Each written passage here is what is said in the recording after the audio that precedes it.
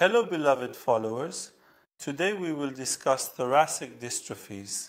We will discuss their surgical treatments. What are thoracic dystrophies?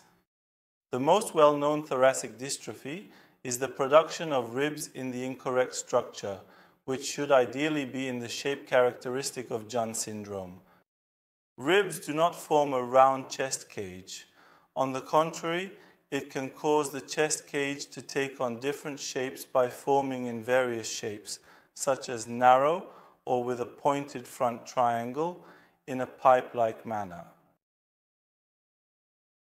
In these instances, the chest cage retains a small volume. The lungs, heart, and other organs within are unable to develop properly due to the limited space available. These organs cannot grow in response to the development of children, and the needs of the children are increasing. Their height is growing, their weight is increasing, and their organs are growing. But the organs inside the chest cage are getting smaller, and the heart is starting to fail to pump enough blood. And after a period of time, as the children mature, this develops into a crucial danger. In these types of situations, we intervene.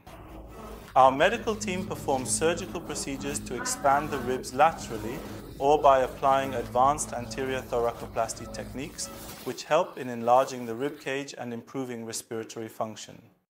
We cut the ribs in different shapes and screw them together.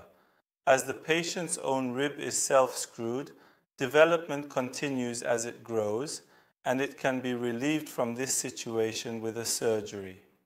An operation for each side. We apply it to both sides every 6 months, and the patient can get rid of this with 2 surgeries. During anterior thoracoplasty, the magnet board bone is cut and muscle flaps are placed in between.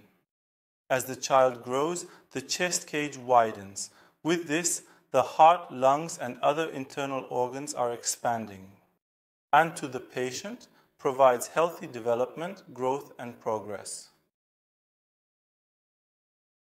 These are situations that are more of a necessity than the patient's preference, and non-aesthetic treatments also add aesthetic and psychological confidence to the patient, of course.